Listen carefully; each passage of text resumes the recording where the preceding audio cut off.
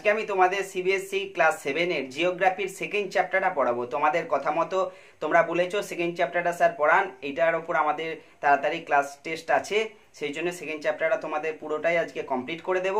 এবং তোমাদের question answer already পাঠিয়ে দিয়েছি, তোমরা সেগুলো লিখে নিয়েছো আশা করি। এবং তোমাদের যদি কোনো সমস্যা হয় তোমরা সেগুলো আমাকে হোয়াটসঅ্যাপ গ্রুপে এখনই জানাও, আমি সেইগুলোর ওপরও ওই ভিডিওটা করতে করতে তার সলিউশন তোমাদের বলে দেব। ঠিক আছে, তাহলে আজকে চলো আমরা শুরু করি।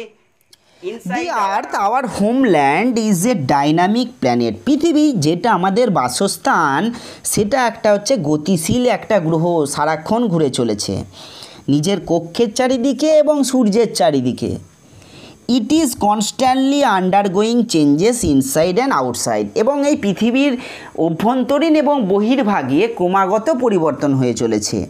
হ্যাভ ইউ এভার ওন্ডার্ড, তোমরা কি কখনো ভেবে দেখেছো যে lies in the interior of the earth, পৃথিবীর ভিতরে কি লুকিয়ে আছে বা পৃথিবীর ভিতরে কি আছে?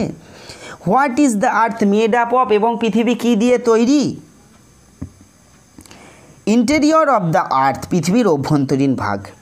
জাস্ট লাইক অ্যান অনিয়ন, ঠিক যেমন একটা পেঁয়াজের মতো, একটা পেঁয়াজকে তোমরা যখন ছোলা ছাড়াতে শুরু করবে, একটার পর একটা খোলা ছাড়িয়েই যাবে ছাড়িয়েই যাবে ছাড়িয়েই যাবে, এবং ক্রমশ তোমরা দেখবে আস্তে আস্তে তোমরা একটা কেন্দ্রের দিকে যাচ্ছ। জাস্ট লাইক দ্যাট দি আর্থ, ঠিক আছে, ঠিক আছে, পৃথিবীটাও ঠিক সেই রকম। জাস্ট লাইক অ্যান অনিয়ন, ঠিক যেমন একটা পেঁয়াজের মতো। দি earth is made up of several concentric layers, পৃথিবীটাও সেরকম তৈরি হয়েছে কি দিয়ে? বিভিন্ন অভ্যন্তরীণ ক্রমশ স্তর দিয়ে, ঠিক আছে, ক্রমশ কেন্দ্রিক বিভিন্ন স্তর দিয়ে। উইথ ওয়ান ইনসাইড অ্যানাদার, একটার পর একটা, ঠিক আছে, একটার ভিতরে আর একটা স্তর, এরকমভাবে ক্রমশ কেন্দ্রের দিকে যাচ্ছে। এরকম নানা স্তর দিয়ে পৃথিবীটা তৈরি হয়েছে। দি আপার মোস্ট লেয়ার, সব থেকে ওপরের স্তরটা, over the earth surface is called crust. সবার প্রথম পয়েন্ট আমরা আসছি, প্রথম কোয়েশ্চেনে আসবো আমরা। ক্রাস্ট কি? What is crust? ক্রাস্ট হচ্ছে দি আপার মোস্ট লেয়ার, সব থেকে ওপরের স্তর, ওভার দ্য আর্থ সারফেস, ভূপৃষ্ঠের ইজ কল্ড আর্থ, সেটাকে ক্রাস্ট বলে। অর্থাৎ ভূপৃষ্ঠের সব থেকে, মানে পৃথিবীর সব থেকে ওপরের স্তরটাকে ক্রাস্ট বলা হয়, ভূপৃষ্ঠ বলা হয়। ইট ইজ দ্য থিনেস্ট, তাহলে 1 নম্বর বলা হলো। হোয়াট ইজ ক্রাস্ট যদি বলে 1 নম্বর বলা হলো, পয়েন্ট ওইটা হবে। 2 নম্বর কী হবে? It is the thinnest of all the layers, এটা সব থেকে পাতলা স্তর সমস্ত স্তরের থেকে। 2 নম্বর হলো। 3 নম্বর, ইট ইজ অ্যাবাউট 35 কিমি অন দ্য কন্টিনেন্টাল ম্যাসেজ, এটা মহাদেশীয় স্তরে অর্থাৎ ভূপৃষ্ঠ বা স্থলভাগে এইটার বিস্তার হচ্ছে 35 কিমি, এবং মহাসাগরীয় অনলি 5 কিমি অন দ্য ওশিয়ান ফ্লোরস, এবং মহাসাগরীয় স্তরে, মহাসাগরীয় জায়গাটায় সেখানে এর বিস্তার হচ্ছে 5 কিমি, ঠিক আছে।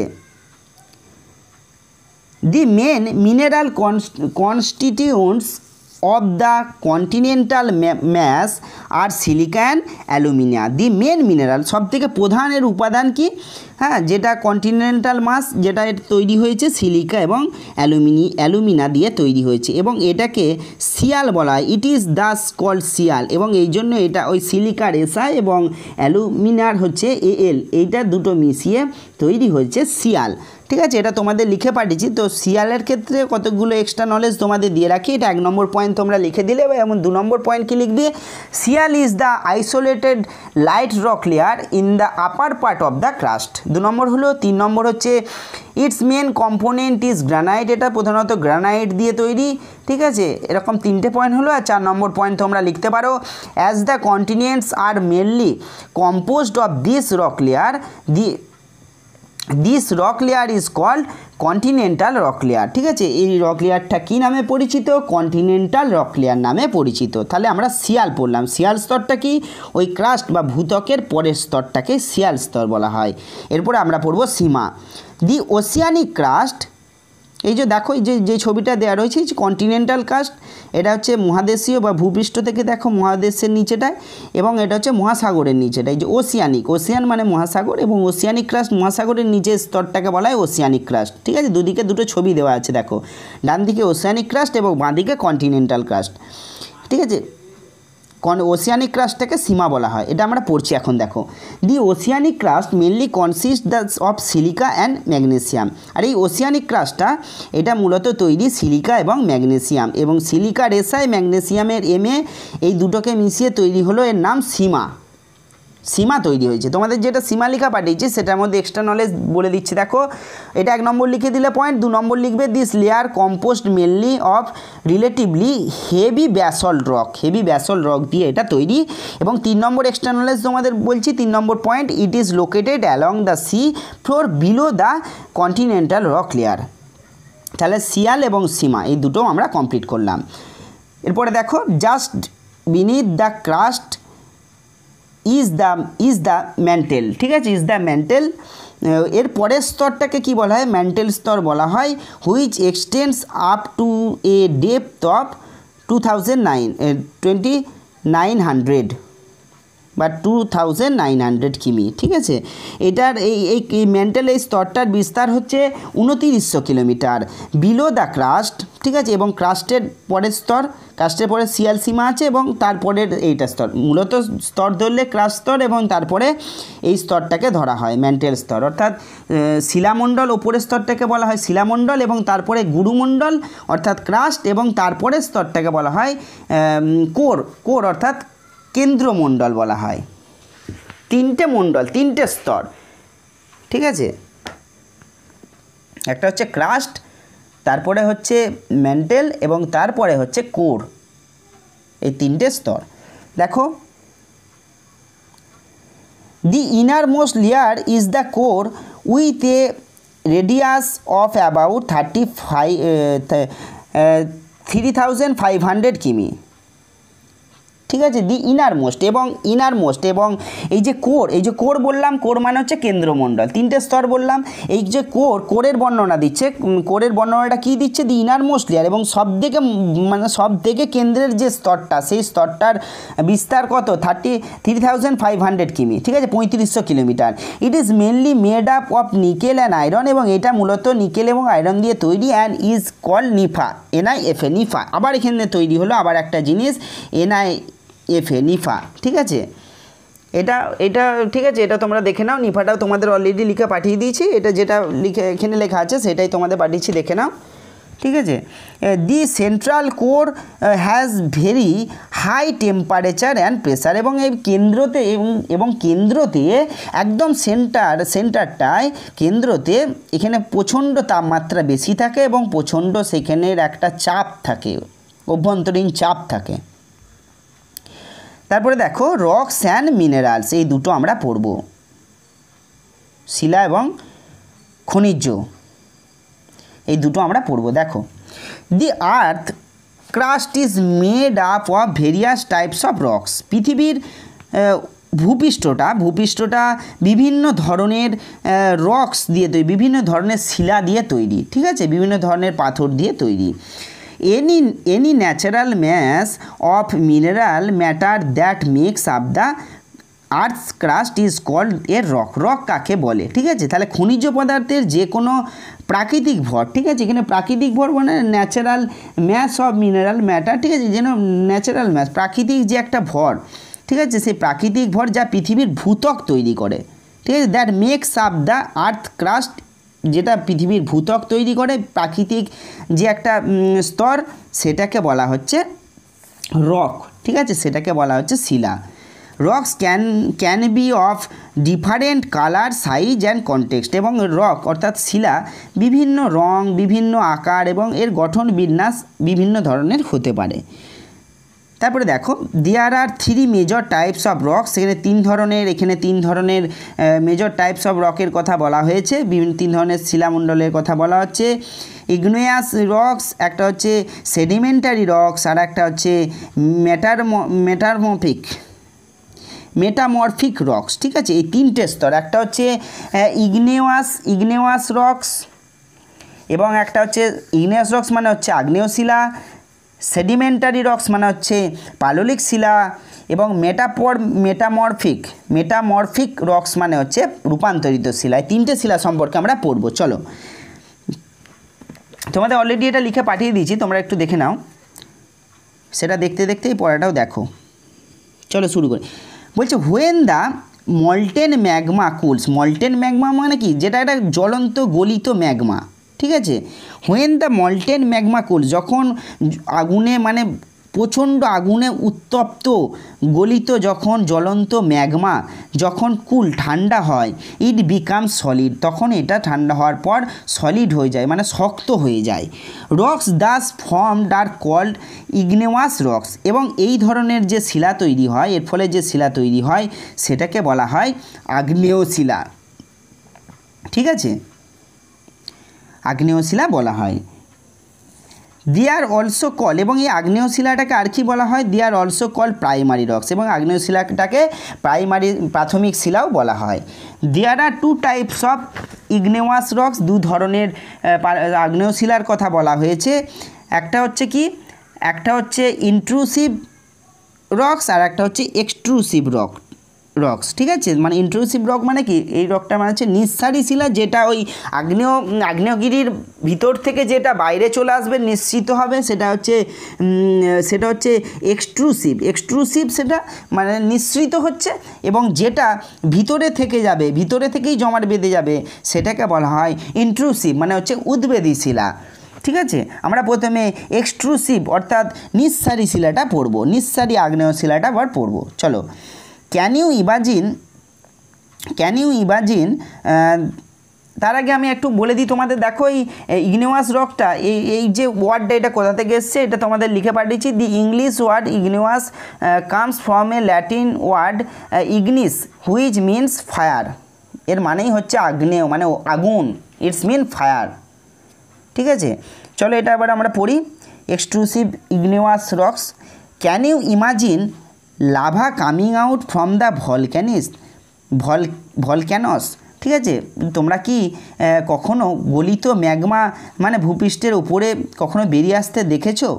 মানে can you imagine lava come out from the ভলক্যানস, তোমরা কি আগ্নেয়গিরি থেকে লাভা বেরিয়ে আসতে দেখেছো বা বেরিয়ে আসে, সেটা কি কখনো তোমরা ভেবেছো?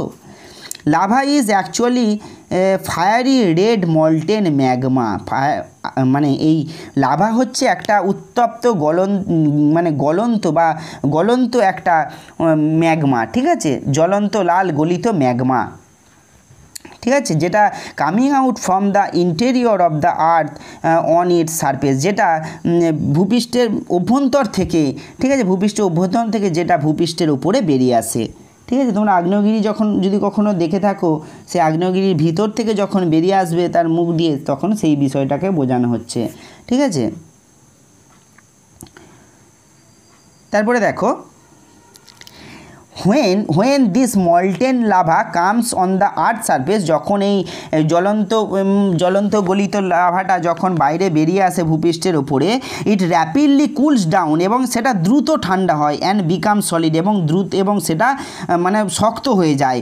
Rocks formed in such a way on the crust R call extrusive ইগনেওয়াস rocks. বলছে এবং এর ফলে যে রক্সটা ফর্মড হয় এবং এর ফলে যে শিলাটা তৈরি হয়, সেই শিলাটাকে বলা হয় কি এক্সট্রুসিভ ইগনেওয়াস রক, অর্থাৎ হচ্ছে নিঃসারী আগ্নেয়শিলা বলা হয় এটাকে। এটা যেহেতু নিঃসৃত হচ্ছে, বাইরে বেরিয়ে আসছে, সেই জন্য এটাকে নিঃসারী আগ্নেয়শিলা বলা হয়। They have a very fine grain structure, এখানে গ্রেন মানে এখানে দানার মতো আর কি বোঝাচ্ছে, এবং সেটা খুব সূক্ষ্ম দানাযুক্ত। ঠিক আছে, এটাই বোঝাচ্ছে আর কি গ্রেন স্ট্রাকচার। ফর এক্সাম্পল, যদি উদাহরণ হিসাবে দেখা হয়, ব্যাসল্ট হচ্ছে এর উদাহরণ, অর্থাৎ এক্সট্রুসিভ ইগনেওয়াস রক্সের উদাহরণ হচ্ছে ব্যাসল্ট। এটা তোমাদের শর্ট কোশ্চেন পড়তে পারে। ঠিক আছে, দি Deccan plateau is made up of basalt rocks, এবং আরেকটা উদাহরণ দিয়ে দিয়েছে যে ডেকানের যে প্ল্যাটু, ডেকান মালভূমিটা ব্যাসল্ট শিলায় গঠিত। এখান পর্যন্ত আমরা এক্সট্রুসিভটা পড়লাম, এরপরে আমরা পড়ব ইন্ট্রুসিভটা পড়বো। এবার দেখো, সামটাইমস আবার কিছু সময় আমরা ওই ক্ষেত্রে দেখলাম যে ওই ভূপৃষ্ঠের অভ্যন্তর থেকে লাভাটা, জ্বলন্ত লাভা বেরিয়ে এলো এবং বাইরে এসে ঠান্ডা হলো, এবং যে শিলা তৈরি হলো সেটাকে আমরা এক্সট্রুসিভ বললাম। এরপরে আমরা দেখব যে শিলাটা ওই ভিতর থেকে আর বাইরে বেরিয়ে আসছে না, সেটা ভিতরেই থাকছে ভূপৃষ্ঠের, এবং সেখানেই ঠান্ডা হয়ে যাচ্ছে এবং সেখানেই জমাট বেঁধে যাচ্ছে, এবং এর ফলে যে শিলা তৈরি হচ্ছে সেটাকে আমরা বলবো কি ইন্ট্রুসিভ ইগনেওয়াস রক। ঠিক আছে, দেখো sometimes the molten magma cools down deep inside the earth crust, ঠিক আছে, কখনো কখনো গলিত ম্যাগমা ভূপৃষ্ঠের ভিতরেই কখনো কখনো সেটা শীতল হয়ে যায়, কখনো কখনো সেটা ঠান্ডা হয়ে যায়, কুল হয়ে যায়। সলিড রক্স সো ফর্মড আর কল, এবং এর ফলে যে মানে সলিড রক, এর ফলে যে একটা মানে শিলা তৈরি হয়, ঠিক আছে, সলিড রক যে একটা কঠিন শিলা তৈরি হয় সেটাকে বলা হয় কি, সেটাকে বলা হয় ইন্ট্রুসিভ ইগনিয়াস রক্স, অর্থাৎ কি সেটা হচ্ছে উদ্বেদী আগ্নেয়শিলা বলা হয়। বলছে since they cool down slowly they from large gains, ঠিক আছে, এবং এই যেহেতু তারা ধীরে ধীরে শীতল হয়, তো এই ভূপৃষ্ঠের শিলাটা কিন্তু খুব দ্রুত শীতল হয় না, যেটা বাইরে বেরিয়ে এসে এক্সট্রুসিভে আমরা দেখলাম যেটা দ্রুত শীতল হয়ে যাচ্ছে, কিন্তু ইন্ট্রুসিভে সেটা দ্রুত শীতল হয় না, সেটা শীতল হয় খুব ধীরে ধীরে স্লোলিভাবে, ঠিক আছে, এবং স্লোলিভাবে শীতল হওয়ার পরে মানে এটা বড় বড় শিলা গঠিত হয়, ঠিক আছে, ওই যে বলছে লার্জ গ্রেনস, বড় দানাযুক্ত বা বড় আকারের শিলাটা গঠিত হয়। গ্রানাইট ইজ অ্যান, এবার হয়ে গেল তাহলে ইন্ট্রুসিভ উদাহরণ কি বলা হচ্ছে, granite is an example of such a rocks, এবং গ্রানাইট হচ্ছে এই ধরনের ইন্ট্রুসিভ ইগনিয়াস রকের এক্সাম্পল, ঠিক আছে, এটা শর্ট কোশ্চেন পড়তে পারে। বলছে গ্রিডিং Stones use to prepare paste powder, ঠিক আছে, গ্রিডিং স্টোন অর্থাৎ কি যখন কোনো শস্য পেশাই করা হয় বা কোনো কিছুকে পেশাই করা হয় তখন যে জাঁতাটা ব্যবহার করা হয় of spice and grains are made of granite, তখন যে জাঁতাটা, তখন যে যন্ত্রটা ব্যবহার করা হয় সেটা কি দিয়ে তৈরি, সেটা ওই গ্রানাইট দিয়ে তৈরি, ঠিক আছে, যে সেটা গ্রানাইট দিয়ে তৈরি, এবং গ্রানাইট কি, গ্রানাইট হচ্ছে ইন্ট্রুসিভ ইগনিয়াস রক, ঠিক আছে। তারপরে দেখো তাহলে এখান পর্যন্ত আমরা ইগনিয়াস রক অর্থাৎ কি আগ্নেয়শিলার কথা পড়লাম, এরপরে আমরা পড়ব সেডিমেন্টারি রক্স অর্থাৎ পাললিক শিলার কথা, এবং সেডিমেন্টারি রক্সের ক্ষেত্রে এখানে থেকে এসছে, দেখো তোমাদের লিখেও পাঠিয়েছে, the English word sedimentary is a Latin word sederi or sedimentum which means settle down, ঠিক আছে।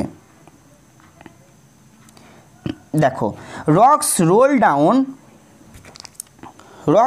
down crack and hit each other and are broken down into small fragments, বলছে কি হয়, ঠিক আছে, এর ফলে দেখো কী হয়, রক্স রোল ডাউন মানে শিলা কখনো কখনো রোল ডাউন হয়, কখনো কখনো নিচে নেমে যায়, তাতে ক্র্যাক দেখা দেয় বা ভেঙে যায় সেটি, হ্যাঁ, এবং একে অপরকে কী করে, হিট ইচ আদার, এবং একে অপরকে আঘাত করে, অ্যান্ড আর ব্রোকেন ডাউন, এবং তারা ভেঙে যায়, ইন্টু স্মল ফ্র্যাগমেন্টস, ভেঙে তারা ছোট ছোট টুকরোয় পরিণত হয়। দি স্মলার পার্টিকেলস আর কল্ড সেডিমেন্টস, এবং এই ছোট কণাগুলোকে সেডিমেন্ট বলা হয়। সেডিমেন্ট মানে কি, পলল বলা হয়, ওই পলল থেকে পাললিক কথাটা এসছে, সেডিমেন্ট বা পলল বলা হয়। These সেডিমেন্টস R transported and deposited by wind water, এবং এই যে ছোট ছোট শিলাগুলো আছে না, সেইগুলো কখনো কখনো বাতাস এবং জলের দ্বারা, ঠিক আছে, সেগুলো পরিবাহিত হয় বা সেখানে জমা হয়, ঠিক আছে, কখনো জমা হয় ট্রান্সপোর্টেড হয়, আবার কখনো কখনো ডিপোজিটেড হয়। দিজ লুজ সেডিমেন্টস, এবং এই আলগা পললগুলি সেডিমেন্টগুলি আর compressed and হার্ডেন্ড to form layers of rocks, এবং এই আলগা পললগুলো সংকুচিত এবং শক্ত পাথরগুলির স্তর তৈরি করে, ঠিক আছে, হার্ডেন্ড টু ফর্ম তৈরি করে লেয়ার অফ রক্স, ঠিক আছে, একটা শিলার একটা স্তর। This types of rocks are called sedimentary rocks, এবং এই ধরনের শিলাকে সেডিমেন্টারি রক্স বা পাললিক শিলা বলা হয়, ঠিক আছে। ফর এক্সাম্পল উদাহরণ হিসেবে কি দেওয়া আছে, sandstone is made from grains of sand, এবং স্যান্ডস্টোন মানে হচ্ছে বেলে পাথর, এবং এই বেলে পাথর কি দিয়ে তৈরি, sandstone is made of grains of sandstone অর্থাৎ বেলে পাথর তৈরি বালির দানা দিয়ে তৈরি বেলে পাথর। These rocks may also contain fossils of plants, animals and other micro অর্গ্যানিজমস that once lived on them, এবং এই শিলাতে কী আছে, এবং এই শিলাগুলিতে গাছপালা, ঠিক আছে, প্ল্যান্টস আছে, অ্যানিমেলস প্রাণী আছে, এবং অন্যান্য অণুজীবের জীবাশ্ম, ঠিক আছে, আদার মাইক্রো অর্গানিজম এবং অন্যান্য অণুজীবের ফসিলস আছে, জীবাশ্ম আছে, ঠিক আছে। ঠিক আছে, এবারে that once lived on them, এবং একসময় এরা এই শিলাগুলোর ওপর বাস করতো, এইগুলো একটা মনে করা হচ্ছে। ইগনেওয়াস, তাহলে আমরা দুটো শিলার কথা আমরা অলরেডি পড়ে নিলাম, ঠিক আছে। আমরা এরপরে 3 নম্বর যে শিলাটার কথা পড়ব সেটা হচ্ছে কি, সেটা হচ্ছে মেটামরফিক রক্স, অর্থাৎ কি রূপান্তরিত শিলা।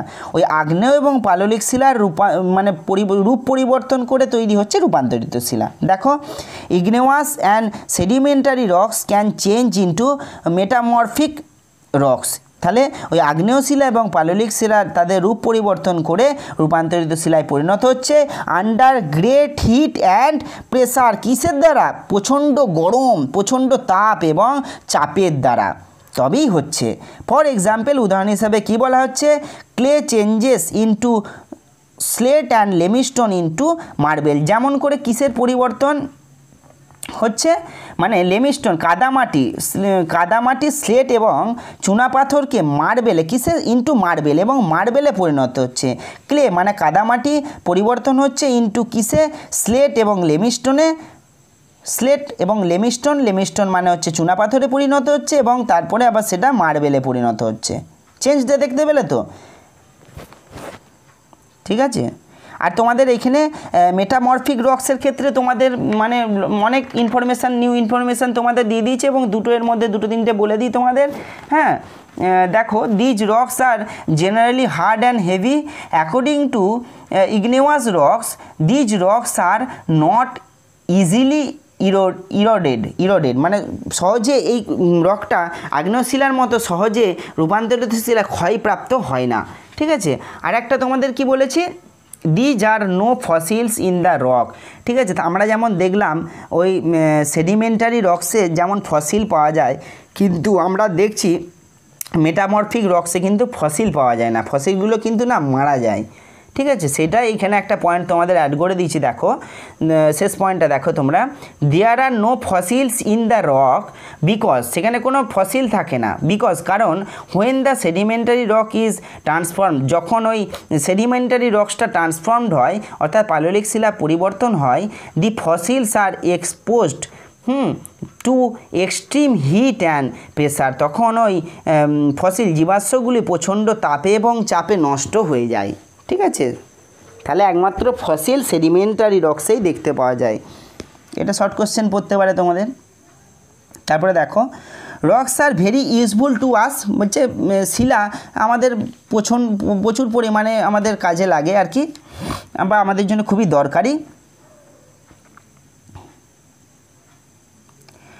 দি hard rocks are used for making Rhodes, houses and buildings. Hard rocks মানে কি, শক্ত শিলাগুলি দিয়ে কি তৈরি হয়, বা শক্ত শিলাগুলি দিয়ে কি তৈরি হয়, সেগুলো মূলত ব্যবহার করা হয় কি কাজে না, রোডস রাস্তা তৈরি করতে, বাড়ি তৈরি করতে এবং বড় বড় বিল্ডিং তৈরি করতে। Use Stones in main games, বলছি তুমিও হয়তো বেশ কিছু গেমের ক্ষেত্রে পাথর ব্যবহার করে থাকো। হ্যাঁ, ফর এক্সাম্পল কিছু এখানে গেমের কথা বলা আছে, ছোটোদের বেশ কিছু খেলার কথা এখানে বলা হচ্ছে। দেখো, ফর এক্সাম্পল 7 স্টোন, 7টা পাথর দিয়ে খেলা একটা নাম বলা হচ্ছে, পিথু, হ্যাঁ, হোপ স্কচ এই একটা খেলা, স্তূপা কিতকিত, 5 স্টোন দিয়ে খেলা হচ্ছে গিট্টি, এই ধরনের কতগুলো খেলার কথা বলা হয়েছে। এবং আরও বলা হচ্ছে find out some more such games by asking your grandfather parents neighbours, এবং তোমরা তোমাদের গ্র্যান্ডপেরেন্টস এবং তোমরা তোমাদের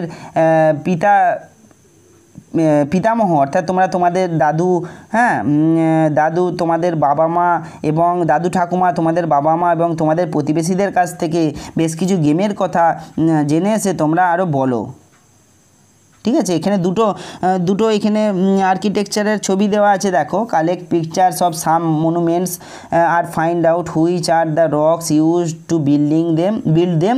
2 pictures have been collected for you. দুটো পিকচার কালেক্ট করা হয়েছে। বাঁ দিকেরটা যেটা আছে লাল রঙের, দি red fort is made of red sandstone, লাল বেলে পাথরে তৈরি। দিল্লির লালকেল্লাটা এবং আগ্রার তাজমহলটা সেটা হোয়াইট মার্বেলে তৈরি, ঠিক আছে। দি Taj Mahal is made off white marble, তাজমহলটা জলটা ডান দিকে ওটা সাদা মার্বেল পাথরে তৈরি। তাহলে এখান পর্যন্ত আমাদের সমস্ত রকগুলো 3 ধরনের রকের কথা আমরা কমপ্লিট করে নিলাম। এবং এরপরে আমরা আরেকটা জিনিসে যাচ্ছি, দেখো রক সাইকেল।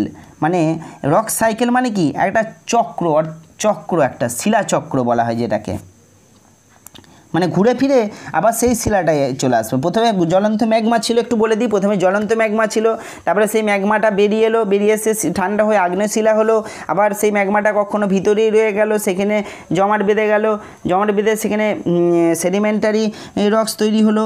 এবং তারপরে আবার সেই রক্সটা আবার হলো, সেই রক্সটা থেকে আবার রূপান্তরিত হয়ে তৈরি হলো কি মেটামরফিক রক্স তৈরি হলো। আবার মেটামরফিক রক্স থেকে কিন্তু আবার ম্যাগমায় পরিণত হওয়ার একটা চান্স আছে, কারণ ওই প্রচণ্ড তাপ এবং চাপ পড়লেই সেটা আবার মেটামরফিক রক্স হয়ে যাবে, হ্যাঁ সেটা আবার ম্যাগমায় পরিণত হবে। ঠিক আছে, চলো আমরা এই সাইকেলটা একটা পড়ি। বলছে you will be surprised to know that one type of rock changes to another type under certain conditions in a cycle manner। ঠিক আছে, তুমি জেনে অবাক হবে কি যে one type of rock changes মানে এক ধরনের পাথর পরিবর্তন হচ্ছে কিসের দ্বারা, সাইকেল ম্যানার মানে চক্রীয় একটা পদ্ধতির দ্বারা, হ্যাঁ আন্ডার সার্টেন কন্ডিশান মানে নির্দিষ্ট শর্তে কি পরিণত হচ্ছে, টু অ্যানাদার টাইপ অন্য ধরনের পাথরে পরিবর্তন হচ্ছে।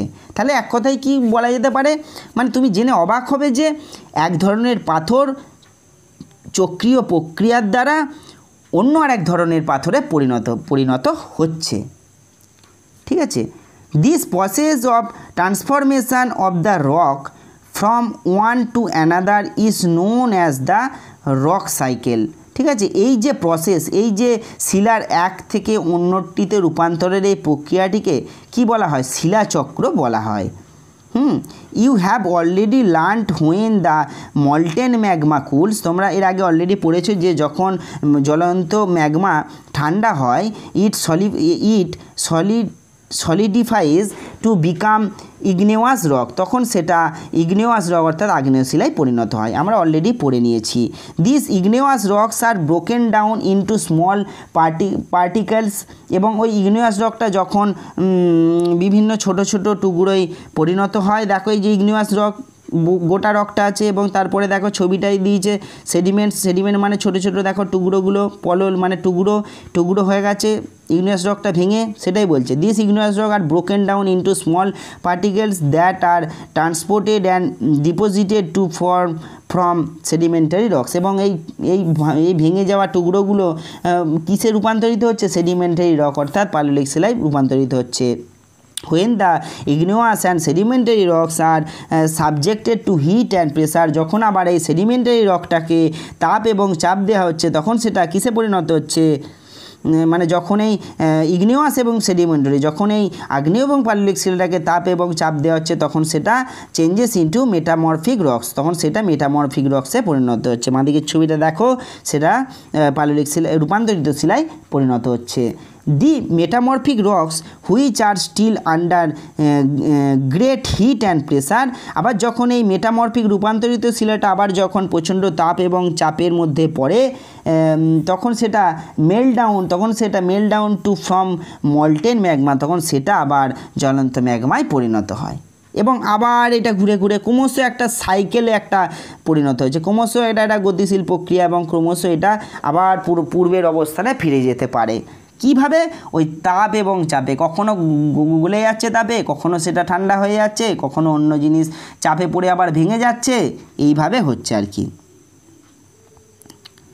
This molten magma again can cool down and solidify into igneous rocks। আবার ওই মল্টেন ম্যাগমা, জ্বলন্ত ম্যাগমাটা আবার ঠান্ডা হয়ে যায় এবং আবার সেটা আগ্নেয় শিলায় পরিণত হয় এবং তারপরে আবার ভেঙে যায়, আবার সেডিমেন্টারি রকে পরিণত হয়, তারপরে আবার ইগনিয়াস অ্যান্ড সেডিমেন্টারি রক আবার মেটামরফিক রকে পরিণত হয়, আবার সেটা তাপ ও চাপে আবার ম্যাগমায় পরিণত হয়। ক্রমশ এটা চলেই যাচ্ছে, এই বিষয়টা এখানে বলা হচ্ছে।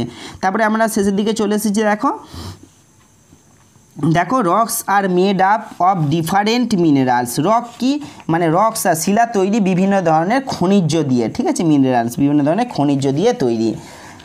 Minerals R naturally occurring substance which have content physical properties, মানে ফিজিক্যাল প্রপার্টিস মানে এখানে শিলার গঠন বলছে, যে খনিজগুলি প্রাকৃতিকভাবে তৈরি হয় এমন পদার্থ, ঠিক আছে, এমন পদার্থ হুইচ হ্যাভ কন্টেন্টস যেগুলি নির্দিষ্ট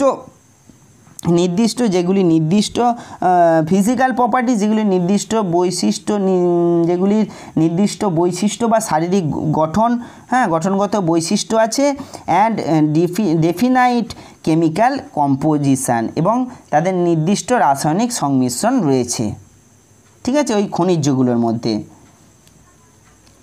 মধ্যে কী আছে, তাদের নিজস্ব গঠনগত বৈশিষ্ট্য আছে, ঠিক আছে, এবং মানে ফিজিক্যাল প্রপার্টিজ আছে তাদের নিজস্ব, এবং তাদের ডেফিনাইট কেমিক্যাল কম্পোজিশন, তাদের আবার রাসায়নিক সংমিশ্রণও রয়েছে, ঠিক আছে, মিনারেলসের মধ্যে। এখানে মিনারেলসটা তোমাদের শর্ট নোট হিসাবে পড়তে পারে, ঠিক আছে। তারপরে দেখো, minerals are very important to human kind, এবং মানে এই মিনারেলস অর্থাৎ এই জ্বালানি খনিজ মানব জাতির জন্য খুবই গুরুত্বপূর্ণ। সাম আর ইউজড অ্যাজ ফিউয়েল, এর মধ্যে কিছু কিছু জ্বালানি হিসেবে ব্যবহার করা হয়, সবাই জানি আমরা।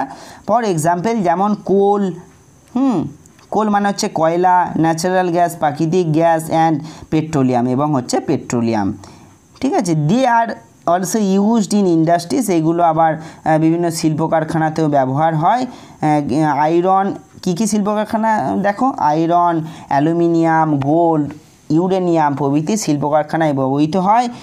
ইন মেডিসিন, এমনকি ওষুধের ওষুধের কারখানাতেও, ইন ফার্টিলাইজার্স ইটিসি, এবং ফার্টিলাইজার মানে কি সার তৈরির মানে বিষয়েও এই সমস্ত খনিজগুলো, এই সমস্ত মিনারেলগুলো ইউজ হয়, ঠিক আছে। তোমাদের চ্যাপ্টারটা পুরোটাই পড়িয়ে দিলাম, এবং তোমাদের এর মধ্যে কিছু বক্স এখানে বাকি রেখেছি, যে এখানে বক্স আছে দেখো প্রথম পেজটায়, দি deepest mine in the world, it is south Africa, বিশ্বের সবথেকে সবথেকে গভীরতম খনি হচ্ছে south Africa. It is about 4 কিমি ডিপ, এটা হচ্ছে 4 কিমি গভীর এটা। ইট সার্চ অফ অয়েল, এখানে তেলের খোঁজে engineers have dug A whole about 6 কিমি, তেলের খোঁজে ইঞ্জিনিয়াররা সেটাকে 6 কিলোমিটার পর্যন্ত গভীরতায় নিয়ে চলে গেছে। এটা বলা হলো to reach to the centre of the earth which is not possible, তো বলছে কখনো কি পৃথিবীর কেন্দ্রে পৌঁছানো যাবে, কখনোই সেটা পৌঁছানো যাবে না। You will have to ডিগ A whole 6000 কিমি, তুমি যদি একটা 6000 কিমি গভীরতা মানে গর্ত খুঁজতে পারো, deep on the Ocean floor, সমুদ্রের বা মহাসাগরে তুমি যদি কখনো 6000 কিলোমিটার পর্যন্ত গর্ত খুঁজতে পারো, তাহলে তুমি পৃথিবীর কেন্দ্রে পৌঁছতে পারবে, কিন্তু সেটা কখনোই সম্ভব নয়, ঠিক আছে। এখানে আরেকটা বক্স আছে, দি crust forms only 0.5% of the volume of the earth, এই যে ক্রাস্ট মানে পৃথিবীর ভূপৃষ্ঠটা 0.5% of the volume of the earth, পৃথিবীর পুরো ভলিউমের 0.5%, বলছে 16% কনসিস্ট অফ দ্য মেন্টাল, হ্যাঁ, এবং 16% হচ্ছে ওই যে মেন্টাল মানে হচ্ছে গুরুমণ্ডলটা, অ্যান্ড 83% মেক্স দ্য কোর, এবং 83% হচ্ছে কোর মানে কেন্দ্রমণ্ডলটা। এগুলো সব বলা আছে, এবং তোমাদের এই বক্সটা তোমাদের বলে দিচ্ছি, ঠিক আছে। তাহলে আমার পড়ানোটা ফসিলটা এখানে একটু বলে দিই। দি remains of the dead plants মানে মৃত যে সমস্ত জীবাশ্ম, ঠিক আছে, গাছপালা, অ্যান্ড অ্যানিমেলস এবং প্রাণীর যে সমস্ত দেহাবশেষ, সেগুলো কি tapped in the layers of rock, সেগুলো ওই শিলার সঙ্গে একদম মিশে যায়, আর কল্ড ফসিল, মিশে যেয়ে ফসিল অর্থাৎ জীবাশ্মে পরিণত হয়। অর্থাৎ কি মৃত গাছপালা এবং জীবজন্তুর দেহাবশেষ যখন শিলার সঙ্গে মিশে যায় এবং তখন সেটা জীবাশ্মে পরিণত হয়, ঠিক আছে। এই পর্যন্তই থাক, হ্যাঁ, তোমাদের পুরোটাই পড়িয়ে দিলাম, ঠিক আছে, থ্যাংক ইউ।